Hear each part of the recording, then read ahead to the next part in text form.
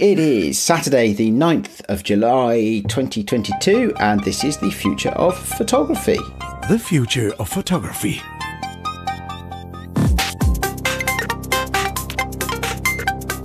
Hey everybody, this is Adrian, and it's another twofer this week. So with me is Jeremiah. How you doing, buddy? I'm good.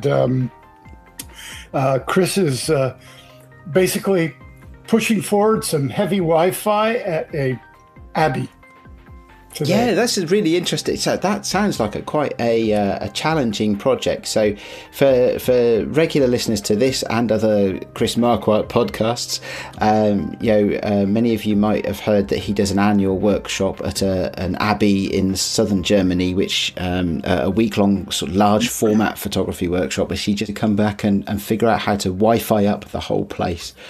Which, as a bit of technical consulting, sounds like quite good fun and also quite challenging. And quite expensive. I can imagine he needs to rally the community, and I think that's what he's doing. I see. Well, okay. So hopefully Chris will be back with us next week, but this week he has to work, unfortunately. But we're going to try something a little bit different this week because we're going to have a impromptu creative conversation, and this is based on a question actually, or came about because of a question from one of our listeners, Andrew Rock, who pinged me the other day on our Discord and said, I'd be really interested in getting a copy of your zine, Adrian, but please can I have a digital copy? And I have to admit, it sent me into a bit of a creative dilemma, rabbit hole, flat spin panic. I understand why. Because sending a PDF, if you wanted it to be a screen experience, it's very easy just to put it up on a screen. And there are many very, very effective, software landing sites like ISSU, that are kind of aggregators of these kinds of zines and publications. Also, you could do it any which way, which we'll talk about in the podcast. But because you did not want to do that, you wanted it to be a printed magazine. The life of it is a printed magazine. And I also have an interesting kind of very, very I think appropriate discussion, and I'll just kind of set it up for you to take the stage. Yesterday, I had a studio visit from a gallerist who was familiar with my work from my website, but she came to the studio and I took her through all of my prints, which are very, very specific. And I've talked about this before on the podcast. They're printed piezo, very specially. And she said, I had no idea. The experience was so different for her that she said, and I quote, oh, now I really get it, that the object print is really the work and that the image on the screen is a representation of said work, designed to kind of put you into the experience of the image, but not necessarily the object or the tactile aspect of it. And so I'm with you. No, he wants a copy. He should have a paper copy. Oh, well, I'm not that harsh. I'm not that harsh. I am. But I tell you what, though, that it did genuinely make me ponder, because I found, and we were just pinging messages, chatting online, and I found myself really reluctant. And I thought, why am I so reluctant? And it's. And just to get it out of the way, right? It is not because I'm worried about there being, unauthorized electronic copies of my zine. Hundreds of thousands of people reading it without payment. Yeah, that is absolutely not where this is coming from at all. And but knowing that, I was like, well, why am I reluctant? And and I think I figured it out. I figured it in the sense that the thing that I'm reluctant about is that so many of the decisions that went into producing that zine are based around actually the medium in which it's presented. So it's things like and you've got your copy, which is great. I'm really glad you've got your physical copy, because that makes this conversation so much easier. But there's the layout, okay, or even let's start with the basics. There's the shape, the physical shape of it. It is an A5 book. And so, the layout of the spreads is all to do with, all shaped for that. The paper I chose, which was deliberately, as close to your old-fashioned photocopier paper as you could get, because it was supposed to be a zine, right, with a fairly rough and ready, feeling to it. So how is any of that going to come across if I just send Andrew this a PDF of the zine? It doesn't make any sense. So I said to him, do you know what, I'll get back to you.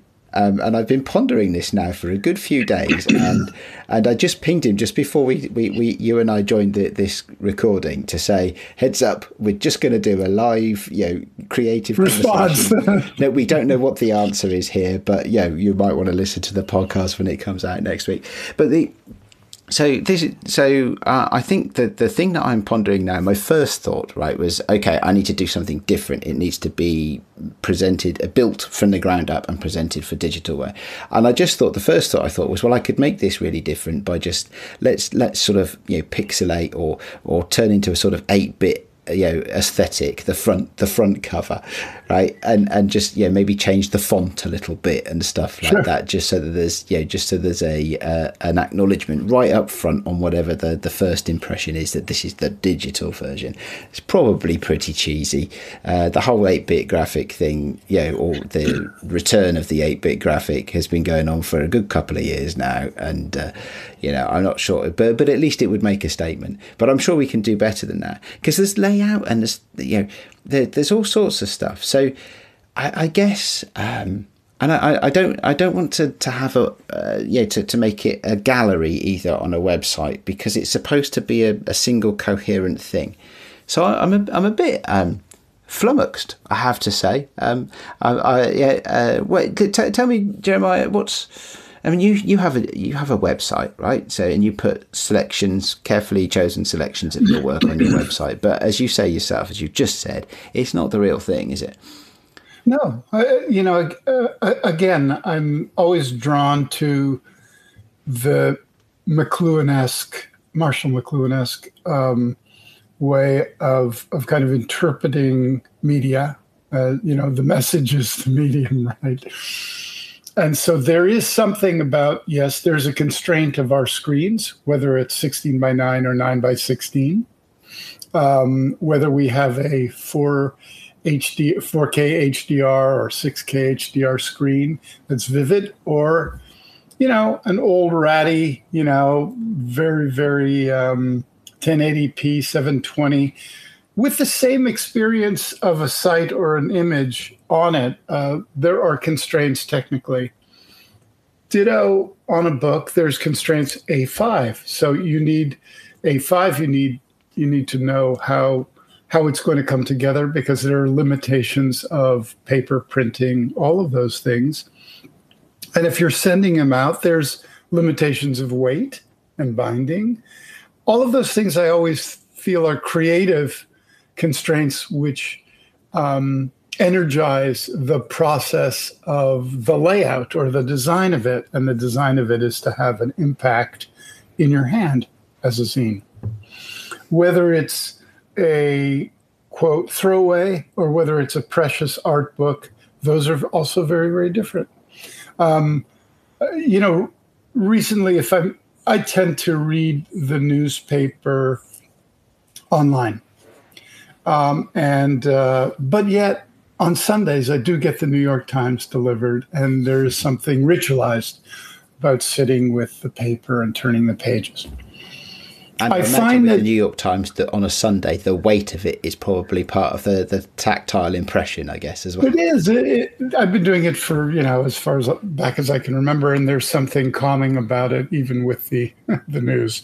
But what's interesting is the New York Times, I'll read with the editorial, and this is very relevant to your layout. you look at the New York Times, or a better example is the Washington Post, which is the other newspaper that I read. You look at it online, and there is the editorial content of how the stories are placed, how you manage, how it captures your eye and leads you from one story to another. But they also have a button online that says the e-newspaper, as it does the LA Times. When you go to it, it's basically a digitized version of the paper as it looks.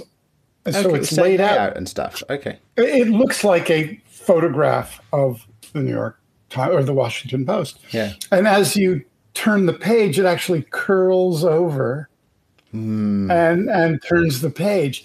And it also has all of the advertising in it. Oh, okay. All of those things are there.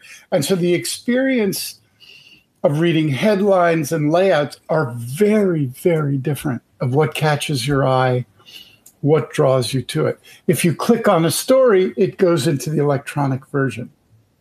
And so you can read it like that. And then you finish it and you go back to the page turn of it. So yes, I maybe have a bit more sympathy for that. Do you know, I've never minded seeing advertisements in print. Right. In fact, actually, I used to ignore them. And then one time, actually quite a long time ago now, a colleague of mine at the time said, no, I really like looking at the advertisements. You can learn a lot from who's advertising, what they're trying to say. You don't have to consume an advert as if you were a consumer. You can read an advert and analyze it. Right, and you can make your own. Very well. He was a lot cleverer than I was. But well, by the way, to wit, one of the reasons that I do get the New York Times delivered is I read the book section, which comes as sort of a mini, a printed magazine on newsprint, though. Mm-hmm. Part of the experience, the copy, both electronically and in print, are the same in terms of the book reviews and all of those things. But I so much prefer reading the magazine because to read the advertisements that are from publishers of what books are coming out, what imprints they have collectively, are something you don't get electronically. So there's a difference. And I enjoy that just as when I was a kind of a newbie photographer. I used to love buying photo magazines.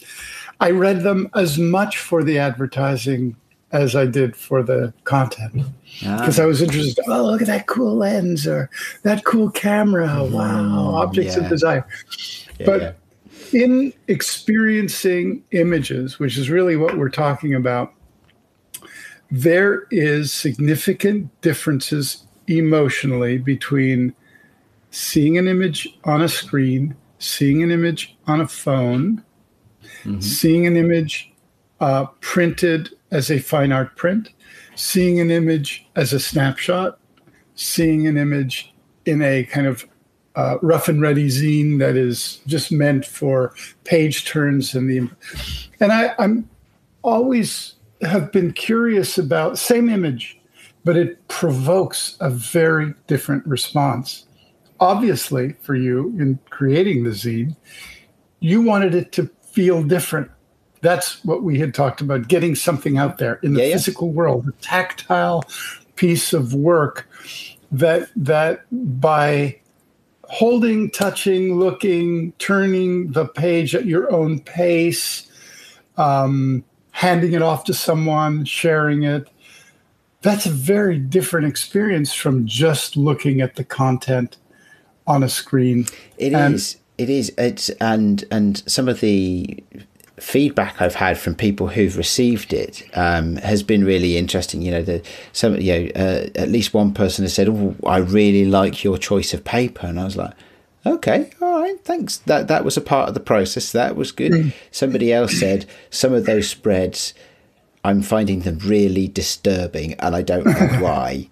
And I said, okay, that's good. I said, I did say, I can tell you the thinking behind them but if you'd like to, sweat it out a little longer, but please do. So you have all of these different levels of appreciation, and I'd like to be able to get some of that into a digital format. I do feel though that the digital format is probably going to be weaker, and I don't know how to make it strong. I think it would be what I would call a reasonable facsimile of the zine. In other words, it will represent the zine, but it is not the zine. And I think if you took this into issue, for example, just because I mentioned it before, you would have the same page turning effect, the same, it would be the book within the screen. So you can actually see what it could be. But it's very different than sitting outside with in full sun, very, very different. Yeah. There with your glary, iPad. The brighter the sun, the better the clarity of the image. Unlike, exterior experience of screen imagery in bright sun. It's, you just can't compare. That's right? a really good point, because, we live in a world where, if you're using Instagram or similar, you're scrolling past things, and the pictures that you linger on for more than half a second are the ones that really jump out of the screen at you. They're the ones with the super saturated colours and the as much dynamic range as people can squeeze in, and so the different things catch your eye, don't they? It is. Yeah, it's very different. It's what we. There's a difference between studying a book in a library and a beach read. You know what I mean? I wonder if a digital contact sheet might work. I wonder, just even if it's just as a sort of table of content sort of thing to help you navigate around an electronic file. I wonder if you mean something that looked like that. Well, yes. So, for the benefit of the listeners, that's a 6x4 print. Which is multiple images. 8 little images on it. So, I wonder if I could create, because I'd want it to be, I'd want the digital version to be distributable in some way, right? But also navigable, and just scrolling seems to me to be. Here's an idea. A subpar experience. Here's an idea. I'll go for it. I need ideas. Maybe the way to do it is to send a file that needs to be printed and assembled like 3D printing models. In other words, the same format that you would send to the publisher, which is, where the splits are and with all the bleeds on and stuff like that. Yep. All of that, with a set of instructions, so that they get it, they print it. If they only have a small printer, it'll come out small, but that's okay too. A bigger one would be bigger. And follow the instructions and assemble your own zine at home, or bring it to a little, print shop down the corner and have them do it. But, staple binding, whatever it is, that could be a very interesting compromise of kind of staying true to the intention of what you wanted, and yet distributing it electronically. That's interesting. So for people who only wanted a digital copy, they could accept that for what it was, right? So you could argue then that distributing it in that format is that those people that have offered to take, essentially decided that they would prefer to take the product partway through the workflow rather than at the end of the workflow. DIY. But they should, but that they could get the output at the particular stage of the workflow. So as you say, the PDF with all the markup that you send to the printer could be the digital output. That is an interesting idea. I quite like that. Yeah, I quite like that. Yeah, just made that up. But I think that there's irony in it. right? Yes. In other words, you go, yeah, no problem. but the set of instructions, and I'm willing to believe that people who are really interested would do it because they go, well, why does he want me to experience this on paper? Only through printing it will I find out. And yeah, I can look at what it is. It is a very intriguing idea. I quite like that. Yeah. let me think on that, because I've now got a mental image of the file, of course, that I did send to the printer. And actually this particular printer has a really simple process. What they do is they say, set up your spreads with the right margins and bleed, and then just send us the PDF of those as single pages. So the picture that you paint in my mind is of something that has all the markings for the machines to cut and things like that, as you would do in a print process.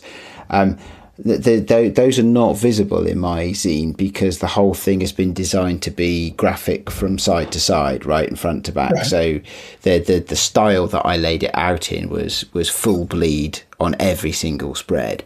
But it's still it's interesting because it was a really sort of discombobulating experience, having worked in the spreads and having developed the spreads as the thing, to then have to produce a PDF for the print process that just cut those spreads into single pages and scroll through them in a vertical fashion. It was like, that's not the thing I just made. That really isn't the thing I just made. But I mean, of course it was just part of getting it ready for print. It's the same as doing, I don't know, if you're printing a single photograph and you happen to do soft proofing, it's that kind of process. You can look at your soft proof on the screen and you can say, that's not the thing I made.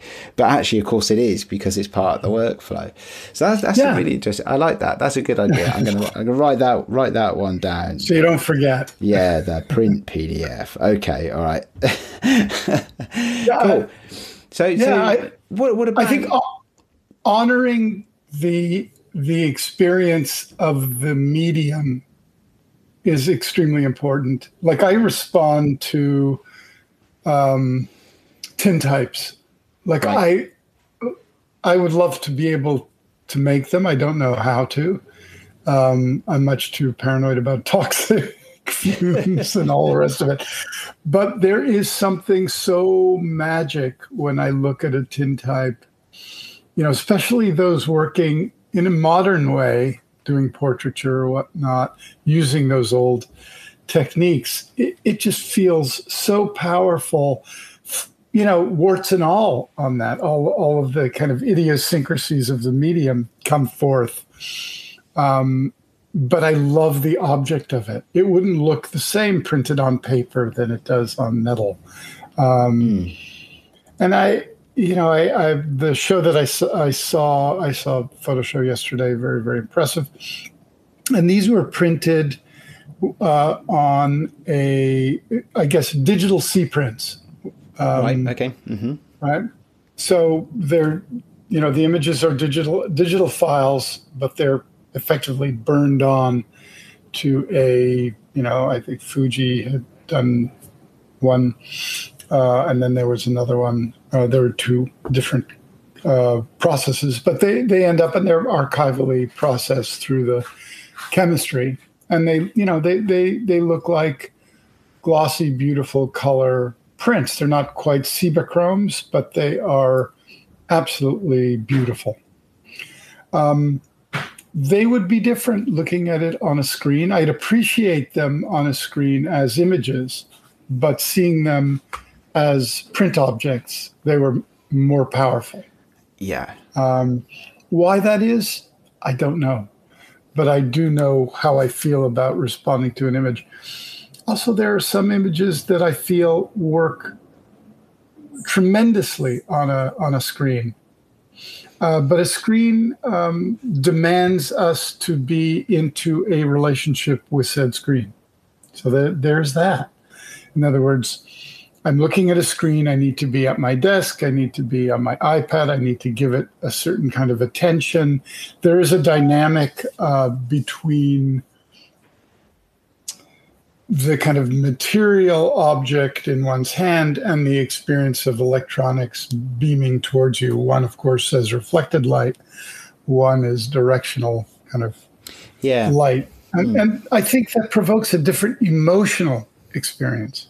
I see what you mean. Yes, it's interesting, isn't it? And just thinking, building on what you just said, that I just, an idea that sprung to mind was, part of the experience is the slowness of it.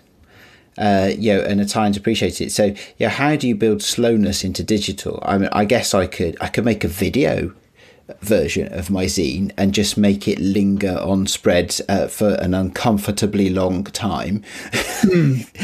I could do that, but it could do that, because you could say, okay, well, here's the zine, and each spread is going to be displayed in a video for 30 seconds or something like that, just to make it so that people actually spend an element of time.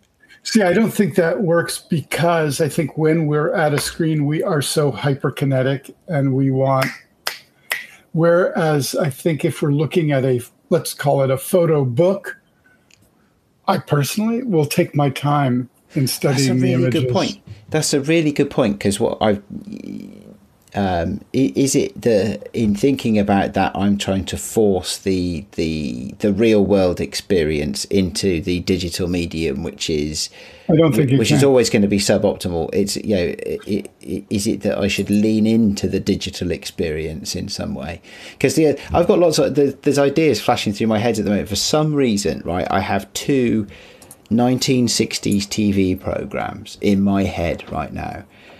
So one of them was called The Invaders, which was a series that went on for forever. It replayed when I was a kid and used to watch it. And they in that classic 1960s way, they always had like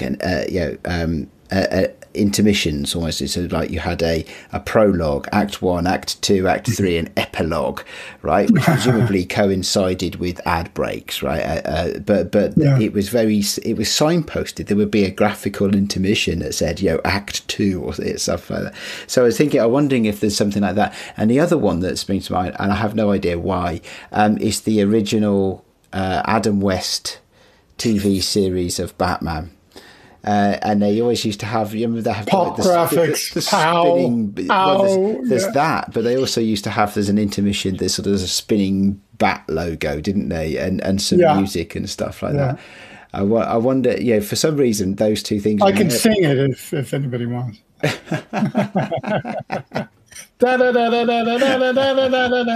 Batman. Yeah. Anyway, oh yes, absolutely. There's possibly one of the most well-known songs in the world. I guess. So it's just lots of ideas going through my head. I don't know that any of them are things that I could make work, but it just, I don't know. It's just the things that I want to think about. I'd like to make it a really good digital experience, and I'm not sure. I think it's almost a project in its own right. Well, there is another way to do it, and that's to send it out as I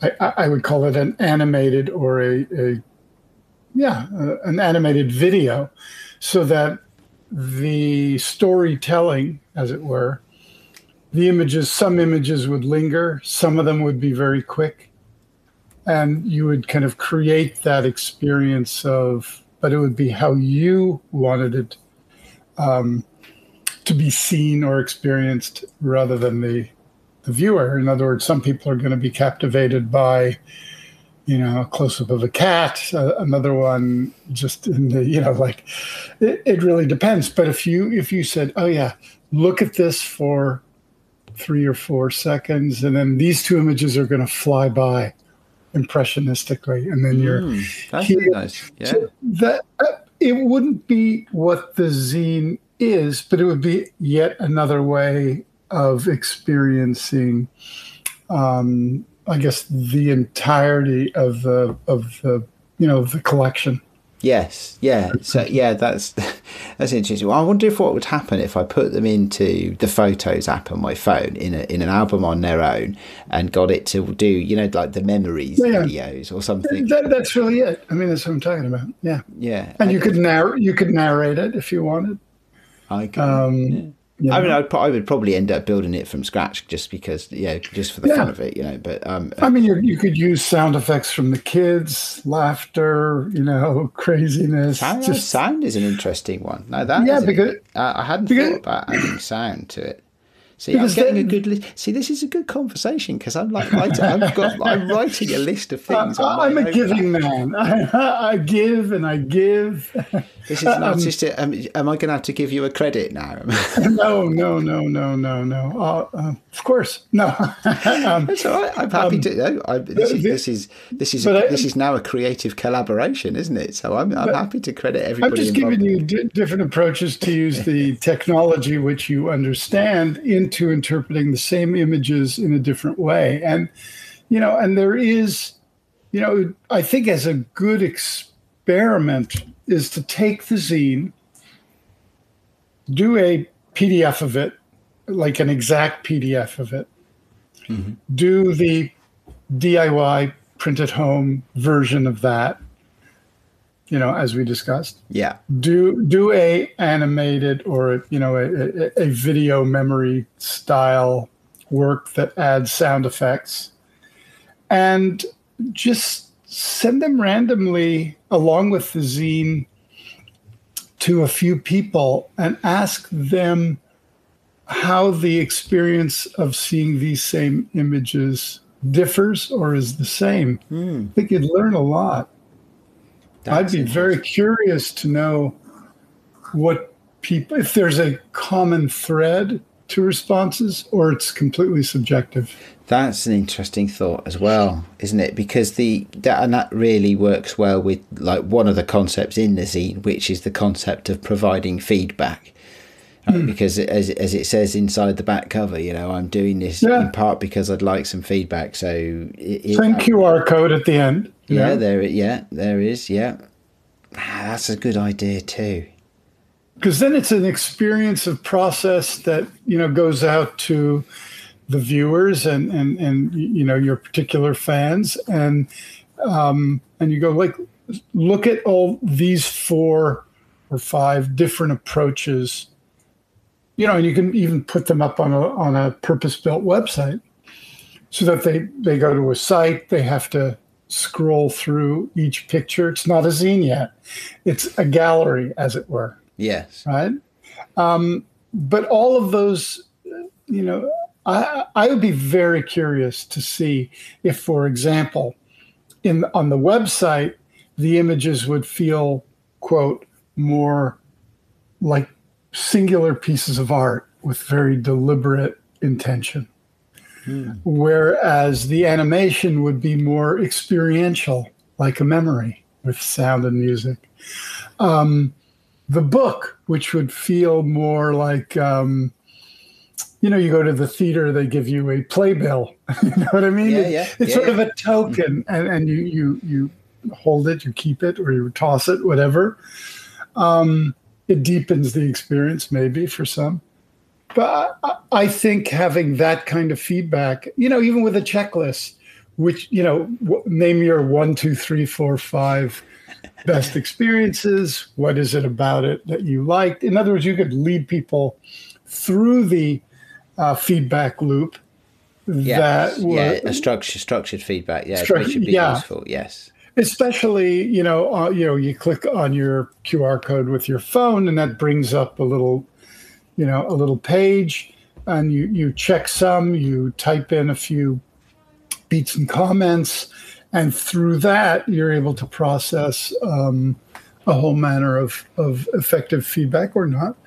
But I think that it becomes a very interesting experiment in how an audience, how a viewer, how an art appreciator, photographer, whatever, experiences your images, same images, in different ways. And that'll teach you about what images that you may thought, oh, this is just a throwaway image, just sort of fun. but set on its own may go, wow, this is very, very beautiful and deliberate. Interesting. Interesting. And on that note, because I'm really tight for time today, I'm going to have to take my new little list of ideas, and thank you very much for the conversation. But I'm going to have to close the conversation there, as much as I'd love to continue it, because I am very tight for time today. So lots of things to think about, though, which is great, and I shall make sure that we update everybody on where this project goes next. This is fun, right? This is fun. Good. Cue the music, and we'll see you all next week. Yeah. Take care, everybody. Cheers. Bye-bye. Bye.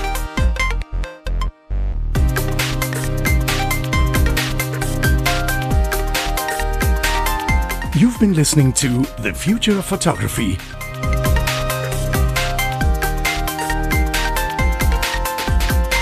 Subscribe to the show wherever you get your other podcasts.